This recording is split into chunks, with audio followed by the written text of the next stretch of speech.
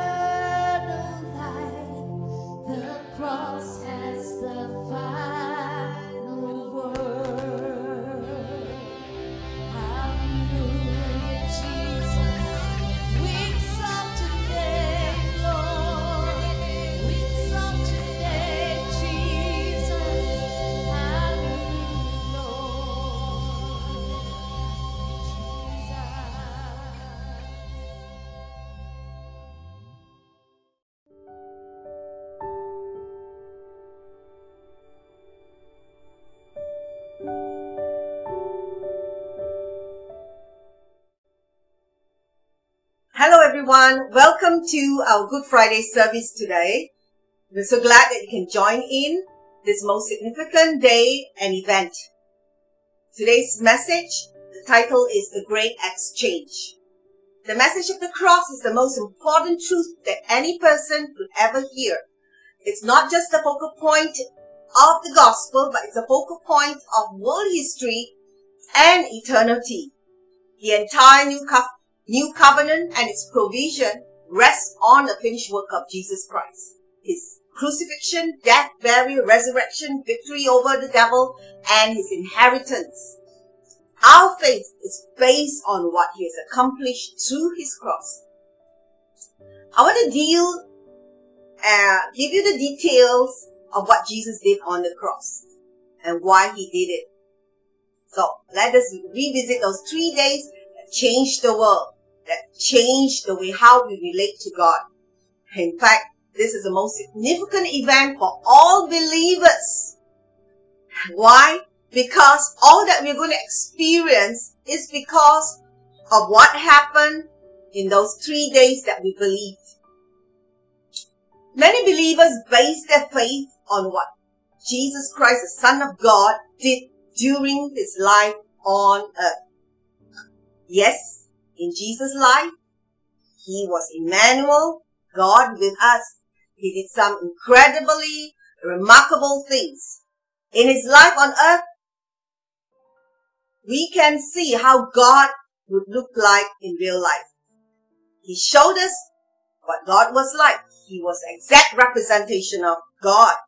Now, we don't have to guess what God would do in a situation, how he would show mercy, because we've seen it in the scriptures, how Jesus demonstrated mercy, how he relate to people who are struggling with issues and challenges, how he would confront or how he would deal with a person who is in sin, and how he restores a person who has slipped away from their faith.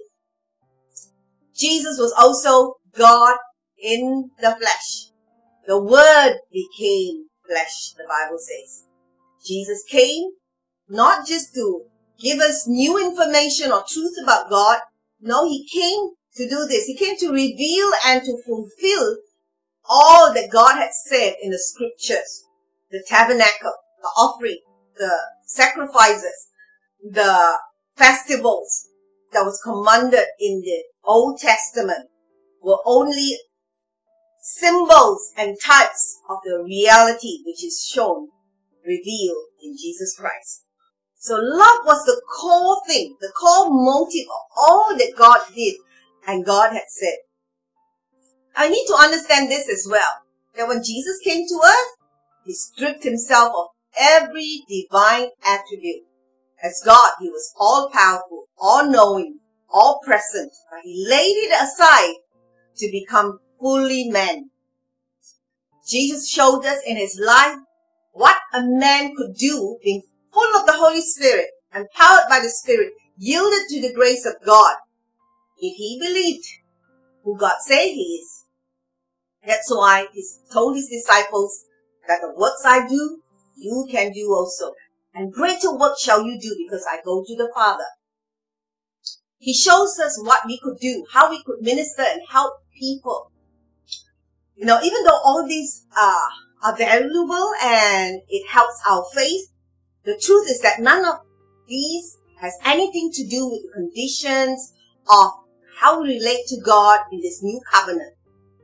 We are trying to participate in this covenant, this new covenant with God, but we don't even understand what happened during the death, burial, and resurrection of our Lord Jesus Christ, and how his death, burial, and resurrection works for us today.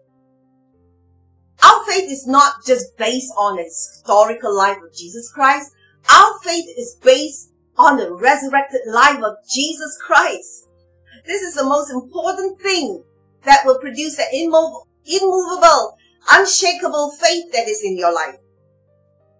Now, I want you to understand something. When Jesus went to the cross, he participated in this great exchange. Everything that Jesus did on the cross was He did it by faith. In other words, he trusted God that even though he was going to become sin and is going to be separated from God and is going to take on all our punishment,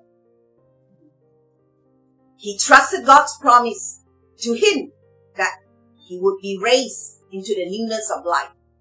He looked to that promise that God had promised him and given him. He went to the cross. He endured the pain, the shame, the suffering, everything. Jesus went to the cross to become everything that we should have become as sinners.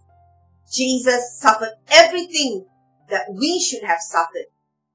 He paid the price that we should have paid the price for.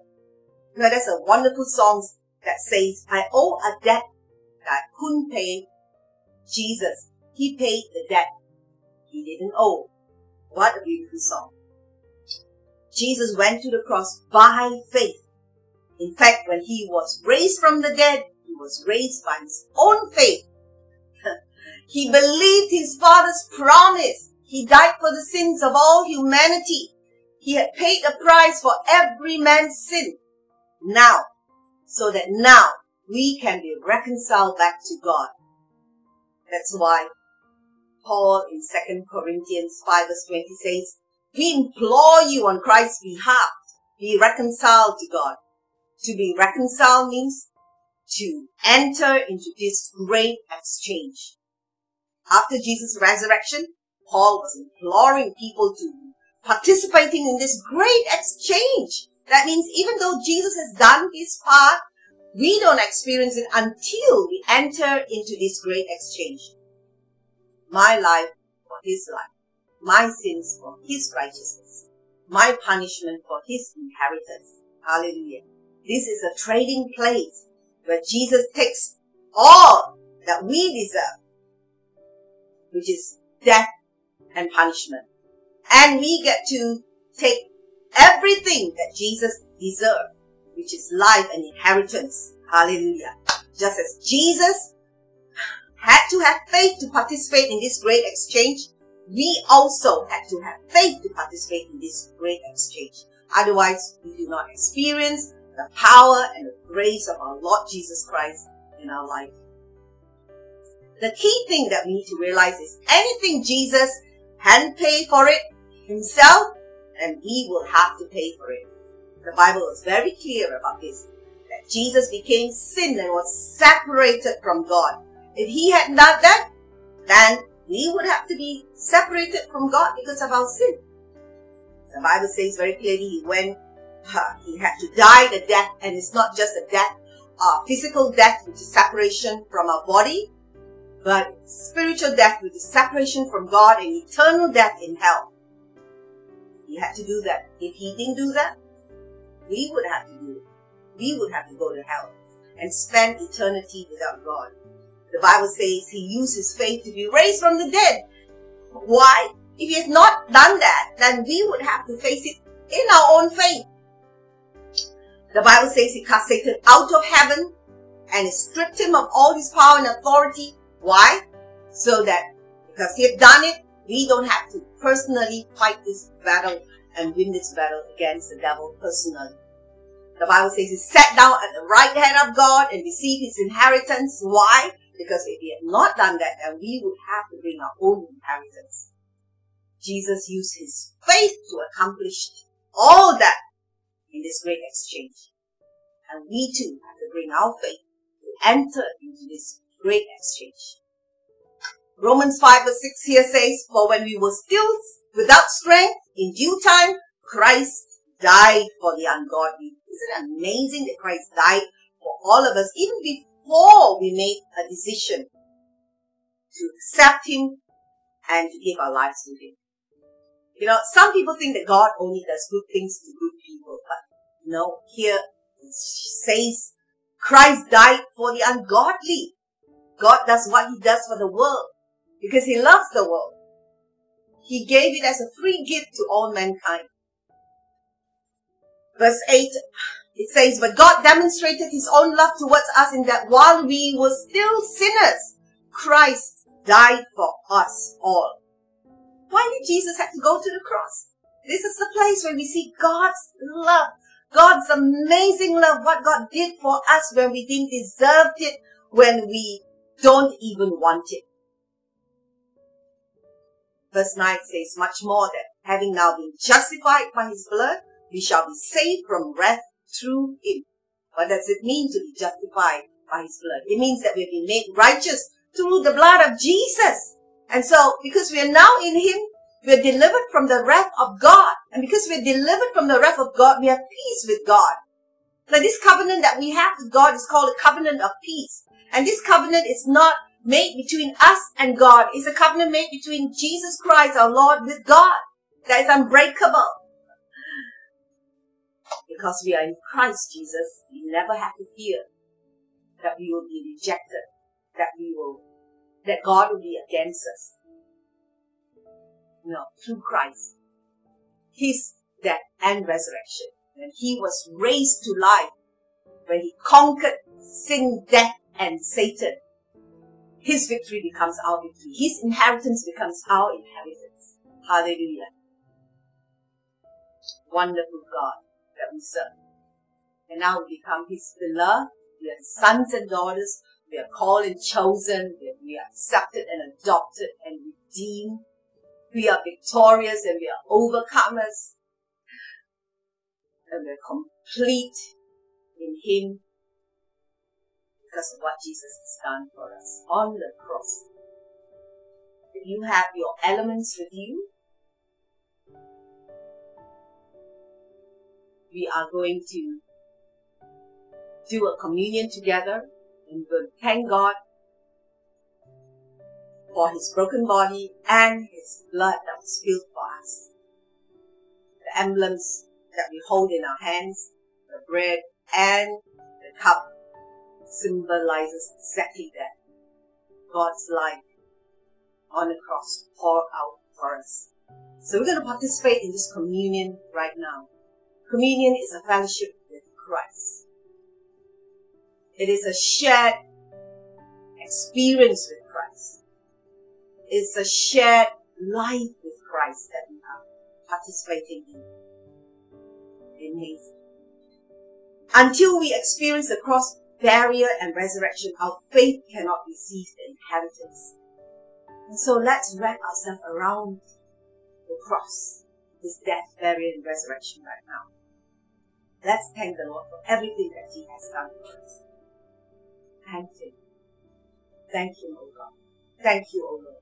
We thank you for your most amazing love for us. We thank you that you love us so much. You endured the cross. You suffered the shame. We thank you that you became sin for us so that we can become the righteousness of God. We thank you that you took our curse and we became cursed so that we become the blessing.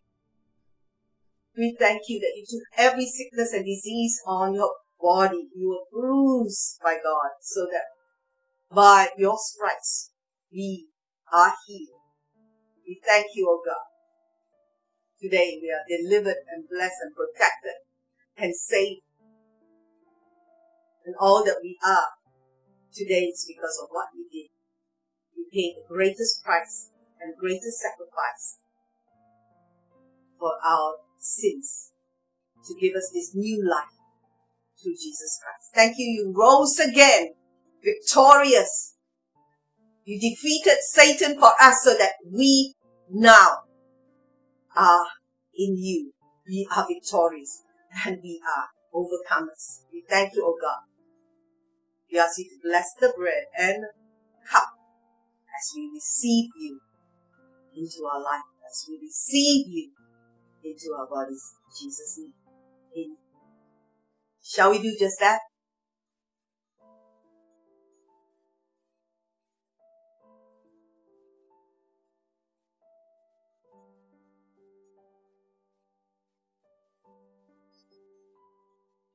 Thank you, Lord Jesus. It's a good Friday. We'll see you on the Resurrection Sunday. This is Easter. We are coming together again for a time of worship and to study and to know more about this resurrection life that we have received. So see you again soon. God bless you.